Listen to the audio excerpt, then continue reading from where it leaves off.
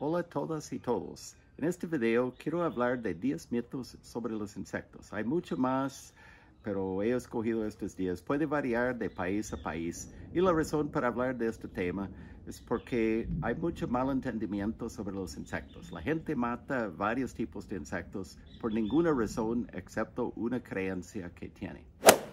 Mito número 1. Las tijerillas se meten en el oído y causan daño. Puede ser que corte el tímpano o comen el cerebro, pone huevos en el cerebro. Otras personas dicen que son venenosos y en general la gente tiene mucho miedo de las tijerillas. Y seguro es porque estas tenazas que tiene al final del abdomen.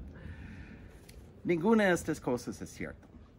También preocupa si estas tenazas pueden cortar la piel de uno. Un día quiero probarlo, pero estoy seguro que no. Puede prensar un poco. Entonces, la pregunta es, ¿para qué usa estas tenazas que parecen tan peligrosas? Bueno, se usa para acomodar las alas posteriores, que son muy grandes, como un abanico que despliega así.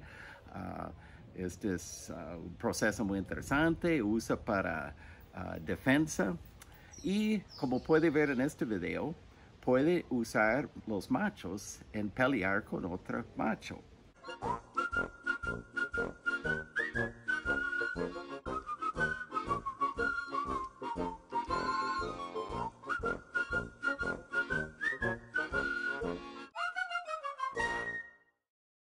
Estas tenazas, entonces, tienen varias funciones, pero no meten los oídos.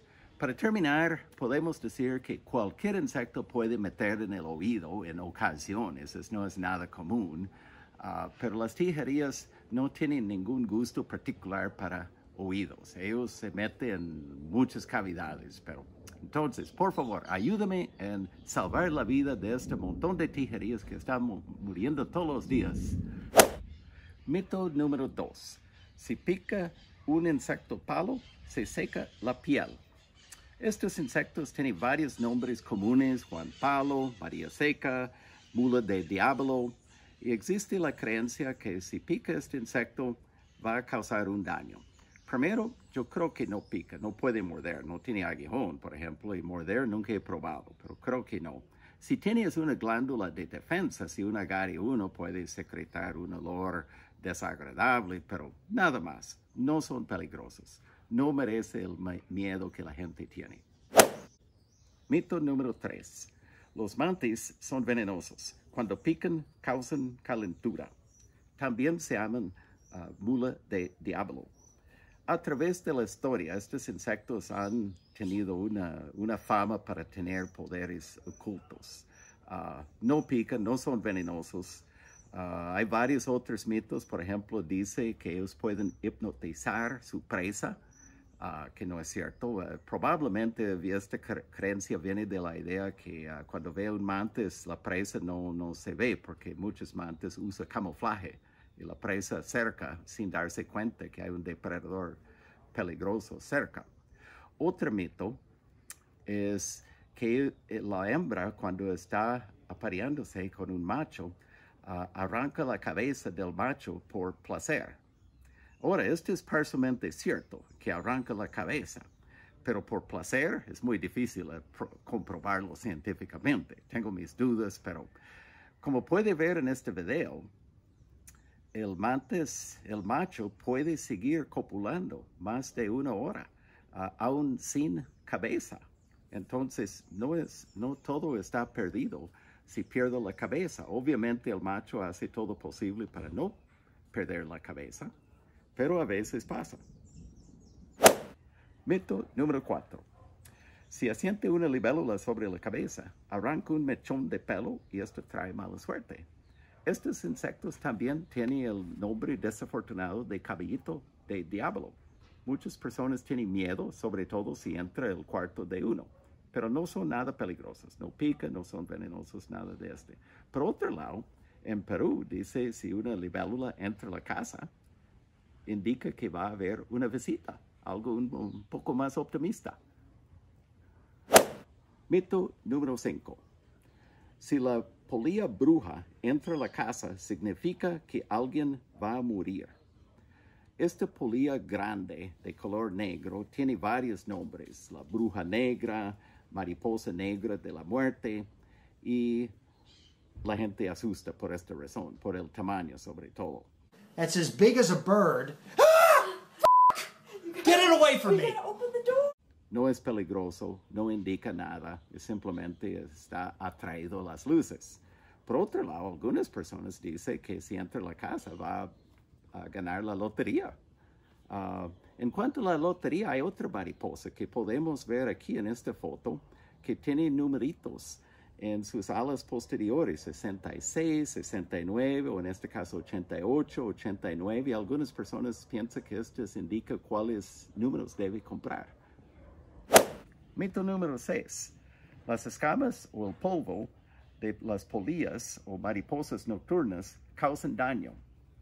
La gente dice que puede causar cáncer, puede causar ceguera o puede causar manchas en la piel, que aquí en Costa Rica se llama karate. Estas escamas en realidad a veces puede causar alergia. Este es un mito que puede ser parcialmente cierto. La polilla que mostré en la foto, el género Ilesia, hay reportes que sí, si hay muchos en el ambiente puede causar ciertos problemas. Pero en general la mayoría no, mucho depende de cuántos hay. La función de las escamas, que sale fácilmente de las alas de mariposas y polillas en general, tal vez ustedes han visto, tiene varias funciones. Esto es de donde vienen los colores de mariposas, por ejemplo, de las escamas. Por esto la gente que colecta mariposas no quiere tocar las alas porque puede quitar el color. Cuando una polilla o mariposa cae en una telaraña, tiene más chance de escapar porque suelta las escamas y se puede volar. Mito número 7. El tórsalo es una mosca verde. En esta foto aquí puede ver un tórsalo de verdad, que es rarísimo encontrarlo, porque los tórsalos agarran un zancudo o otra mosca para poner el huevo, y cuando el zancudo pica, eclosiona el huevo y así es como consigue el tórsalo. Entonces, cuando puede ver la larva de tórsalo, es rarísimo ver los adultos. En esta foto aquí se ve una mosca verde, que la gente piensa que es tórsalo, pero en realidad es una mosca de otra familia, inofensivo, no pica, la larva vive en basura, por esto es tan común. En esta tercera foto podemos ver una abeja de orquídea, que parece como la mosca verde, y la gente va matando abejas de orquídeas, pensando que es el tórsalo, que es una lástima. Ahora, en esta foto puede ver los tres juntos, el tórsalo de verdad, la mosca verde y la abeja de orquídea. Protegemos las abejas de orquídeas. Mito número 8. Las chícharas cantan hasta que explotan. Todos ustedes conocen cómo cantan los machos de las chícharas, ¿verdad? A veces suena durísimo.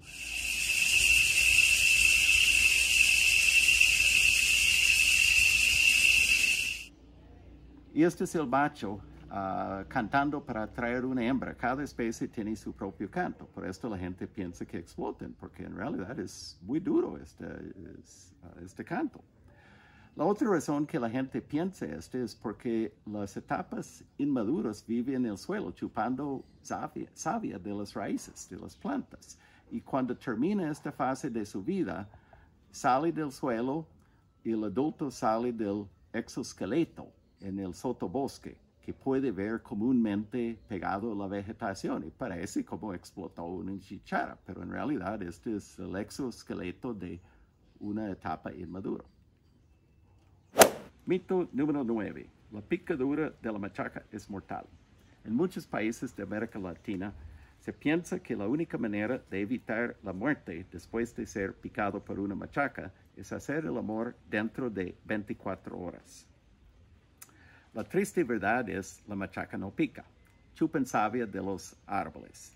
Y de hecho es muy difícil encontrar una machaca porque viven en los troncos de los árboles con un buen camuflaje. Y hay que ir a un buen bosque para encontrarlos. Muy poca gente ha visto, pero la leyenda es muy común. Es tan común que han hecho canciones al respecto. Ya casi me voy a buscar muchachas, porque estoy picado por una machaca, porque estoy picado por una machaca.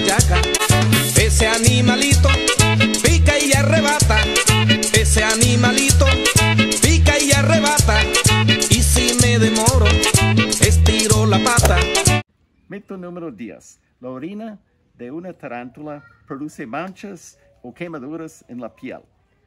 Ahora, muchos de ustedes saben que una tarántula y las arañas en general no son insectos, pero creo que es importante incluirlo aquí, porque la gente tiene mucho miedo de la tarántula y arañas en general. Ahora, no es cierto que las orinas hace yo nunca he visto orina de una tarántula. Los pelos sí, tiene pelos urticantes, entonces no es recomendable agarrarlo en la mano. Otro mito es lo más grande, la araña, lo más potente el veneno, que no es cierto. Hay arañas más pequeñas que la tarántula que tiene veneno más potente. En general, la gran mayoría de las arañas no son peligrosas. Como hemos visto, hay muchos mitos sobre los insectos. Son curiosidades, pero peor puede causar trauma, para nada. Yo tenía una estudiante que me dijo que fue traumatizada en su juventud por el mito de la tijería. Además, la gente mata muchos insectos para nada. Tijerías, por ejemplo, que son inocentes de cualquier crimen, no han hecho nada. Ahora, hay muchos otros mitos. Si ustedes tienen un mito favorito, por favor, dejarlo en los comentarios. Hasta el próximo video.